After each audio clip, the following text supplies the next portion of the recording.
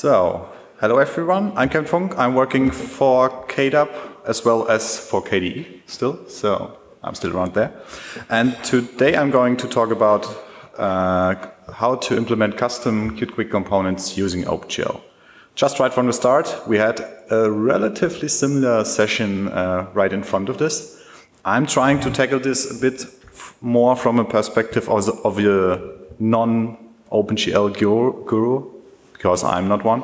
So I'm just someone who knows a bit of OpenGL, but I'd like to write custom Qt components with it. And the idea of this talk is how do we create new QML elements at all? And the steps I'm going to do in this talk is how do I create a custom QML component in QML, just the basic of it. Then head over to how do we use Qt item, then head over to how do we re-implement stuff so we can use more C++ features in OpenGL. And then I'll also show a bit of what has been talked about in the previous talk, a bit about Qt frame buffer object. I'm missing the outline here, so sorry for that one. I'll just start right away with how do we do a simple QML, re-implement a simple QML object in C++. So the basic steps are subclass IDA von QObject or Qt item, register the object to get it known to the QML environment. In QML we import the module, and in QML we also use it like in any other standard item. So, basic QObject, I guess everyone is aware of that one. We define a custom class random timer, inherits from QObject, and we'd like to get that in QML. That's the implementation, not much of detail either. How do we get the QML engine to know about the type? So we start the app, we call the QML register type function, which registers our custom type into a specific namespace, into a specific major and minor version with a custom name. And that's it. We create a Qt view, main.qml, which is loaded afterwards. And with the registration, the type is automatically available to main.qml as soon as we import the right namespace. Yeah, just explaining it again in more detail. That's how it looks in QML, right? We have the random timer. This got imported through this custom namespace. That's just been a non-visual item so far. So how do we create guy items? That's the next step. So just for the slide. There are multiple ways to do that. In this talk, I just wanted to go through the idea of, I start with a simple QML custom item written in QML. Notice it will be slow, and then iterate so I can get to the more faster version later on. So if you look at the outline, first of all, I'm going to implement, I'm going to show you how to implement a custom component using the canvas item QML to just draw a simple triangle. Then I'm going over to Qt painted item. Then I'll show how to do it with Qt item, re-implementing update painted node. And then this is, I think that's what we've been talking about in the previous talk. I'll just briefly show that one because otherwise I'll overlap too much. That's just briefly handled, and that one is Qt frame buffer object. And at the end I'm going to summarize what to use when and what's better, what's not.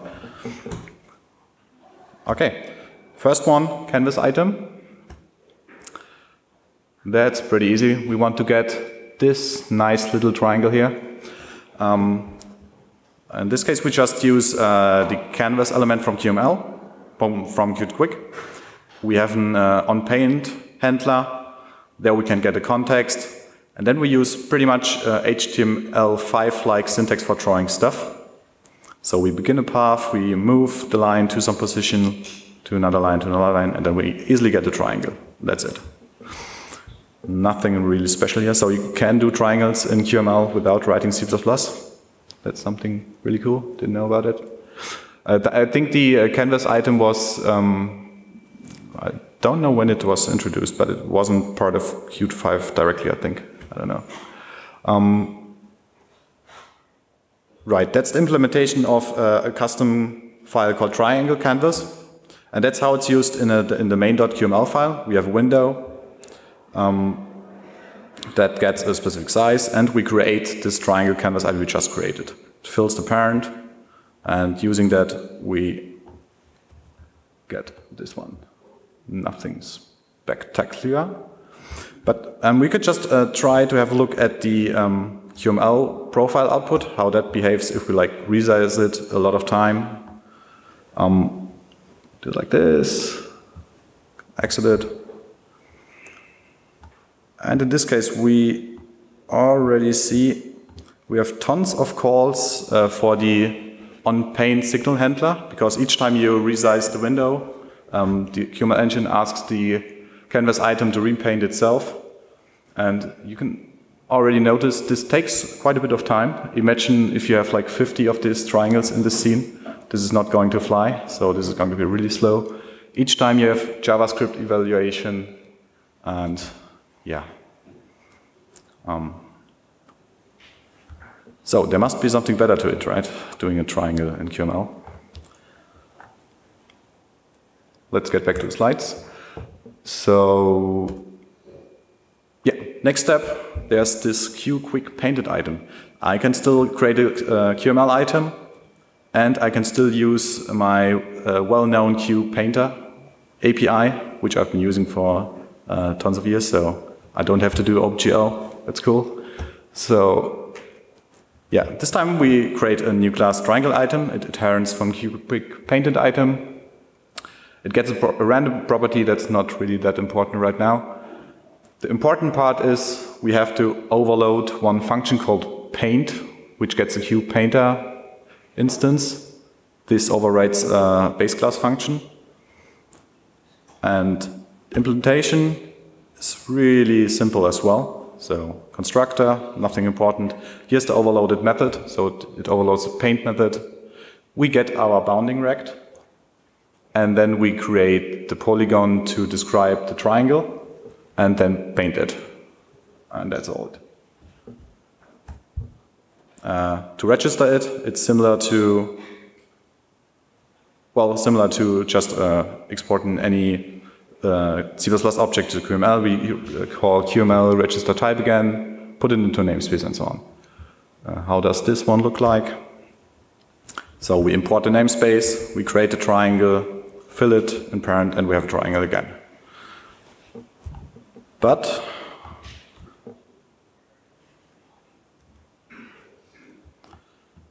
this time there is no JavaScript involved for rendering the triangle, of course. So all is offloaded to C++ right now. No longer any JavaScript validation as soon as we resize all this. Want the proof?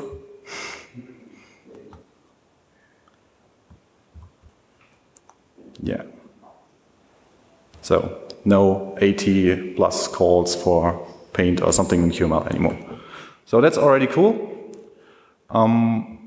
But there are some restrictions to it. So if you use QQuick item, you still don't have real hardware acceleration, but because you still need to use the QPainter API to do the drawing calls. And there is a two-step operation needed to do this, because first you use the QPainter code to draw onto a surface that needs to be rasterized, and then again this is transferred over to the scene graph and then drawn again. So there's always a bit of slowness involved because there are two steps. And using the actual scene graph, which the QML engine provides, is always faster. So how do we do that? And that's the next one. Exporting a scene graph item class. Just a bit of an intro to the QQuick render thread. So usually there are two threads in Qt. There's a render thread and a main thread. The The render thread asks the main thread for the item tree, what is written in the QML file. And then what internally in the QML engine happens is that the QML engine builds up a parallel graph of nodes representing the item tree. And those parallel nodes are the so-called scene graph nodes, which the render thread can more easily handle to render the stuff. That's the really basic overview of that. So you have an item tree in QML, and then this QML engine magic makes a parallel hierarchy of that tree in Qt quick scene graph nodes. About those nodes, that's the basic inheritance chart of it. So there's a QSG node, which is the basic node in Qt quick scene graph. This has several subclasses like the QSG geometry node, which defines a geometry and a material. Geometry for how the shape looks like, and material for how the surface looks like. And there are actually many more details here. You can attach custom shaders, stuff like this. I'm not going into detail about that one. That's really something for Giuseppe and the other OpenGL gurus. But that's the idea. So in your custom class, you create such a scene graph yourself, so you can optimize how the render thread actually does the stuff. So you don't need to go through QPainter. Again, going back one slide, the separation of threads, that's not for all platforms. That's, I think, every platform has the threaded render by default, but on Mesa drivers on Linux, there you use another approach, so the rendering actually happens also in the main thread, as far as I understood. That's true for that system, for instance, because I just have the Mesa drivers. Yep. Okay, so the next version, scene graph item. We inherit from Qt quick item again, create a constructor, and this time we need to overload this function here, called update paint node, gets an QSG node instance and an update paint node data instance. And again, this overrides the base class method. So we use override here to be sure. Yeah. Looking at the implementation, relatively easy as well. I think you need to set that flag. Otherwise, it isn't rendered at all, because usually Qt quick item is a non-visual item, so you need to set that flag. And in the re-implementation of update paint node, you check whether the size of the item has changed. If it hasn't changed, we just return a previously allocated item. And in the other case, we try to replace the old item with a new one. So we create a new geometry node, set the flag that it owns material and geometry, and do more stuff on that. So next slide is right at the end of this file. So it gets long. We get the boundary rect of the Qt quick item, create a geometry node, set it some data so we know it is a 2D cloud more or less, and then we define the 2D cloud. That's again similar to what we wrote in the QML canvas item, and the other class, it's just defining the 3 dots of the rectangle, nothing more. We set the geometry, give it a material, so we actually have some, so the triangle is filled, and we return the rectangle, and that's all it. Yeah. I'll just go back a few slides and show the code.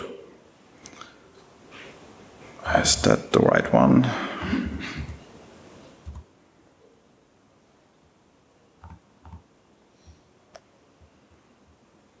Oh, that one looks like the Internet Explorer with tons of ad blockers installed. Gotta remove that one. Okay. Set it as active. And this is still the wrong, sorry.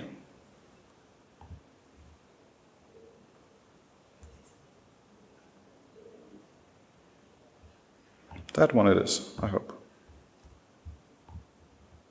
Yep. Okay. So, yeah.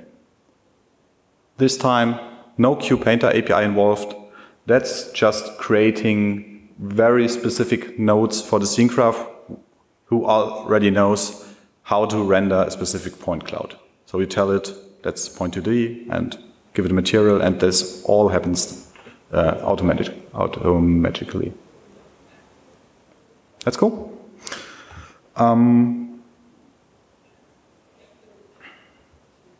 Any questions so far? Are you surprised? No? All right.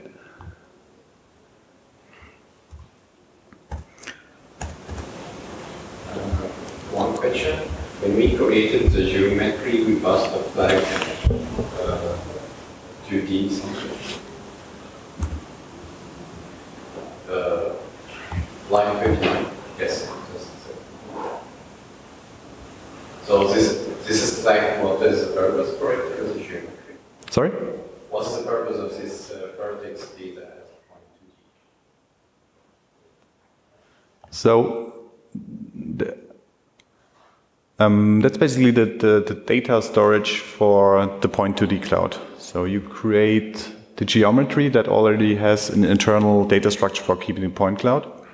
And this one just gets the point at the right data, and then again, the next lines you just set the points as you wish it to have. So I think there are multiple things to do here. It can be textured point, colored points, or it can have additional attributes. There are tons of ways to describe that one here. I'm just taking the very, very simple version of it. Does it help? Yeah. Okay. So that's again one of our examples. It's a bit more of an elaborated example, so it just doesn't show a filled triangle, which is boring, right? So this one does a bit more. So it animates the triangle, it changes the internal filling of the triangle, and that one is also all done with QScene Graph API. We look at the implementation here. That's update paint node again. That's all the same as before, almost all the same. That's where it starts to get interesting. This time we were using a so-called transform node, which is a node in the scene graph which takes care of applying a matrix to a subtree of scene graph nodes. So we create that one. It's owned again. That's all for all these set flags owned by things are of course used to clean up after yourself. After you delete the root node, then it will clean up all the children as well. So you need to set it this one. But let's have a look at the transform node. So this is still the same as before, geometry node. This time it's colored. Yeah, and the interesting part is that we have a matrix defined here, which rotates the triangle. And this matrix is set onto the transform node, which takes care of handling whatever is inside the rotation matrix. More color handling. We change the color each time we call the render thread. I think that's even done via timer. So yeah, each time a timer triggers, we update the color here. And we reuse that updated color in the update paint node class. Yeah. The top level node, we tell that geometry has changed and that this one is dirty now and the scene graph needs to update the render, and all this internally triggers an update, right? So that's the end result of that one.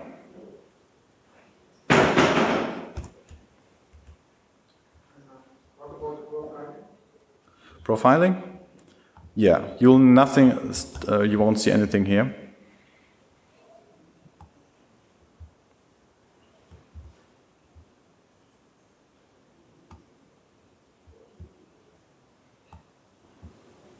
You do something like this. That's probably because I didn't use anchors fill-in parent here.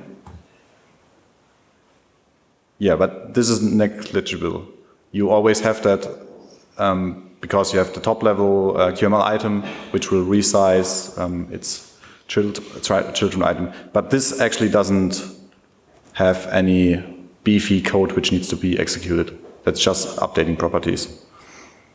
So you also see it very low mean time. Yep.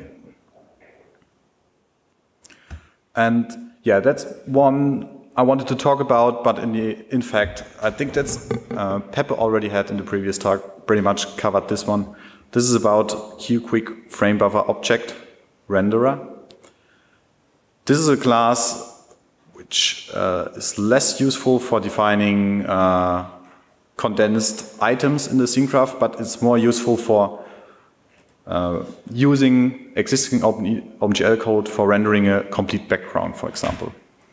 So you have an existing 3D scene which renders a car or renders whatever, and then use QQuick to render your custom controls on it. And in order to render the car, which is underlying under your QQuick controls, you usually use that one, QQuick frame buffer object renderer. That's also used by Qt3D as the main class. So I think the root Qt3D node has that one as backup, which does the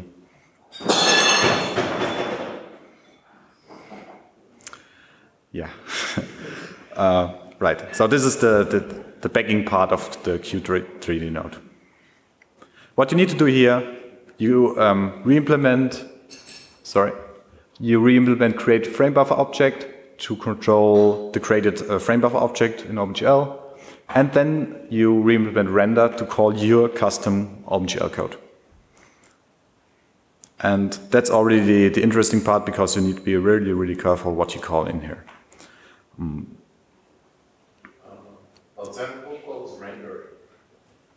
Right.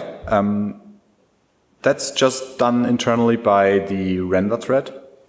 That one takes care of calling all the render methods on the objects line in there. But would I expect it to be called 60 times per second?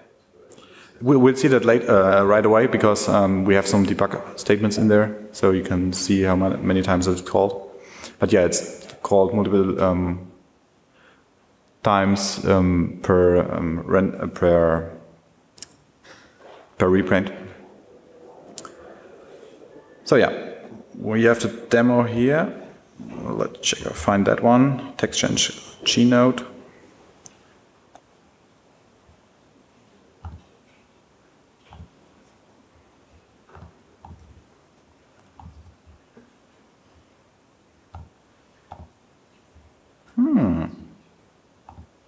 What the?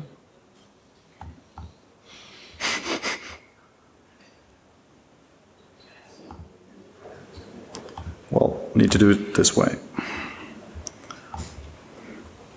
All right. So, yeah.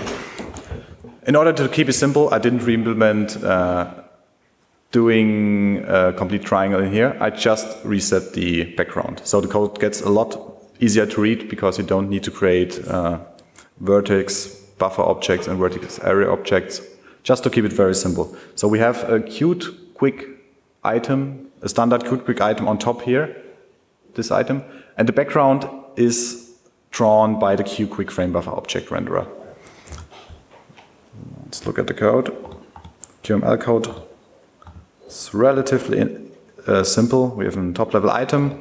There's our custom QQuick frame buffer object renderer object, and that's just the rectangle we saw below, on top of it. So it's a rectangle and a text area. Again, to show. Okay.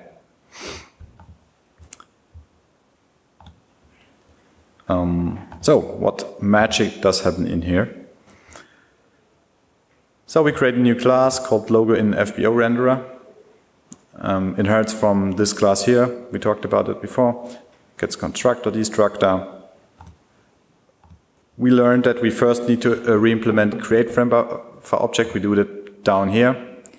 And this one takes care of defining the right format for it, so you can have control over that. So you create the format, set the attributes you like to have, a number of samples for instance, the type of it, and then we just return a new type of it. And in the render code, you have to pick up this wrapper around OpenGL code, which is called QOpenGL context current, context functions. This one is used so you don't nail yourself on a specific OpenGL version. So this wraps all the OpenGL API and then just decides whether it can use OpenGL directly or whether it can't use it at all on the specific platform, and then just decides whatever there is. So we're keeping it pretty simple here. We just clear the color, set it to a specific color, and clear after us. And update needs to be called in order to inform that this one needs to be re-rendered on the scene. Yeah, that's it. And you can see you're pretty quickly you can move over to OpenGL land if you want. And in there you can do whatever you want, but you have to be really, really careful about keeping the OpenGL state intact. And I think that's that's something you've seen in Giuseppe's OpenGL talk right before.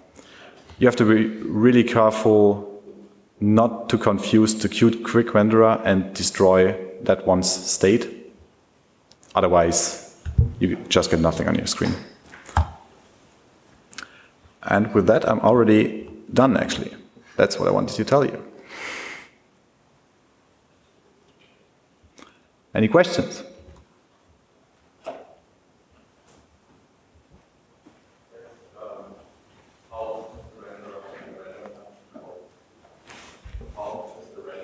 Yeah, we forgot about that one. So we see the debug out. So the question was, I'm not sure if it got over here, how many times the render function is called.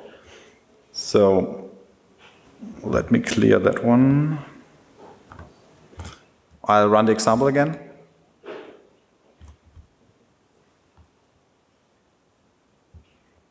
You see right after startup, the logo FBO renderer constructor is called. And then each time the scene graph requests an update, the render function will be called. So this is multiple times per second. I'm not sure if that's synced to the update rate of the screen. Should it?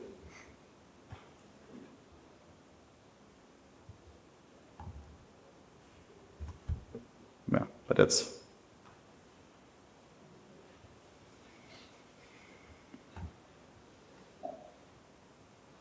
Okay.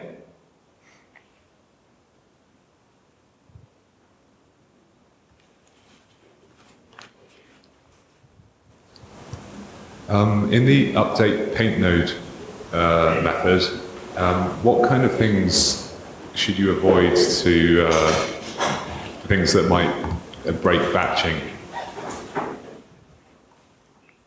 I don't think I can tell you a lot about that one.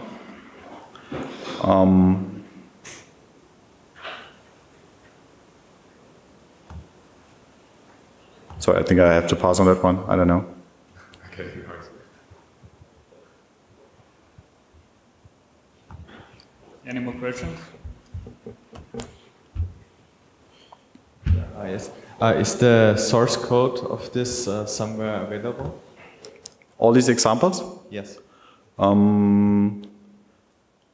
Especially the last one, that's what I'm most interested in. okay, yeah, that one is, there's a way more complex example available in the Qt examples about that one. It's called texture in G-Node. So I basically just made it very simple to explain, so I stripped a lot of the details. That's one I think Laszlo created for explaining Q-quick frame buffer object. And that one's rendering the Qt logo usually, transforming it, rotating it. There's a lot more detail on that one. You can look at that one. Okay, that's in the examples. Yeah, Qt declarative examples directory. Thank you.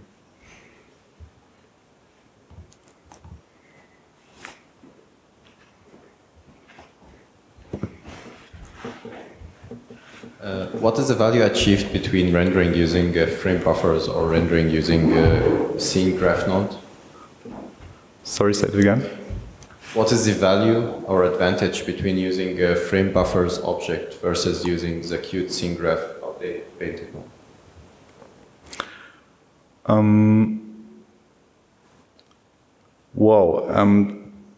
Let me just think about it. One.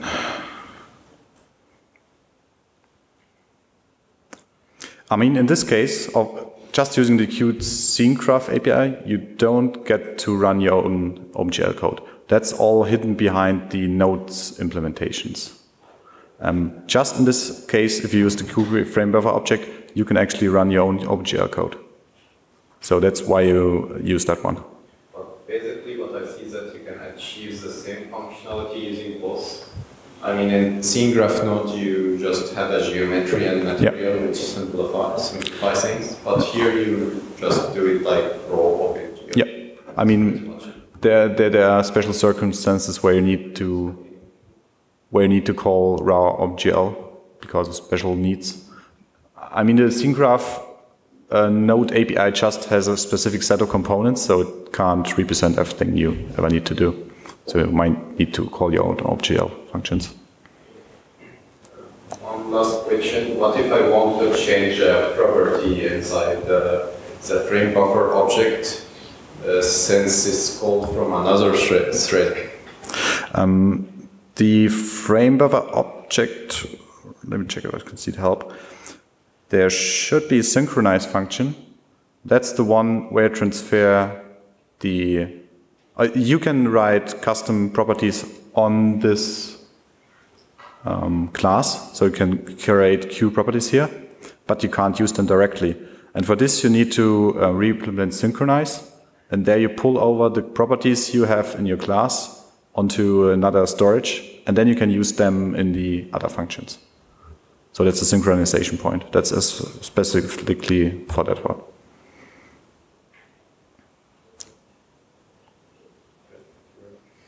Okay.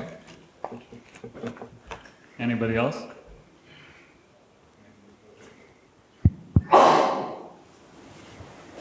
Okay, question from me, a little bit unrelated to the presentation.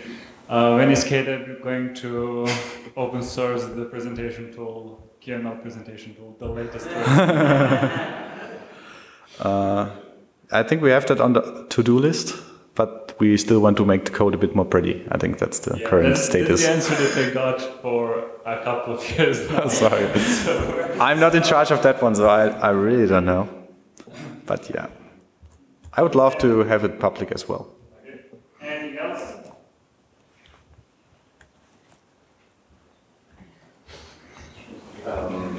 For the quick QT, is there some easy way or functionality to import 2D stuff, like models from, for example, Blender files or object files? I think it's more a question for Qt3D. They have API for that, so you can just import models.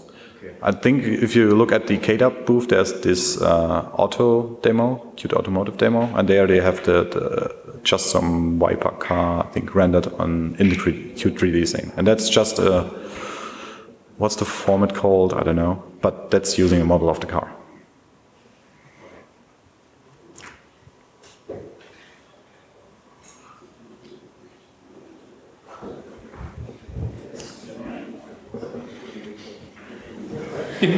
In your quick painted item example, the update paint node, the node you're receiving in there, is that always going to be either the node you returned earlier or another pointer? And Yeah. else? Okay. Yeah.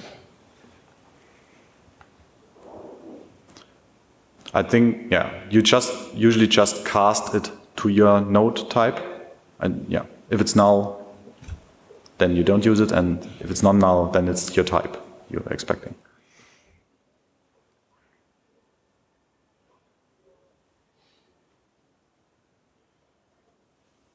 Okay, cool.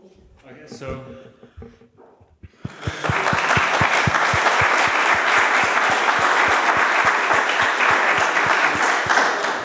Thank you.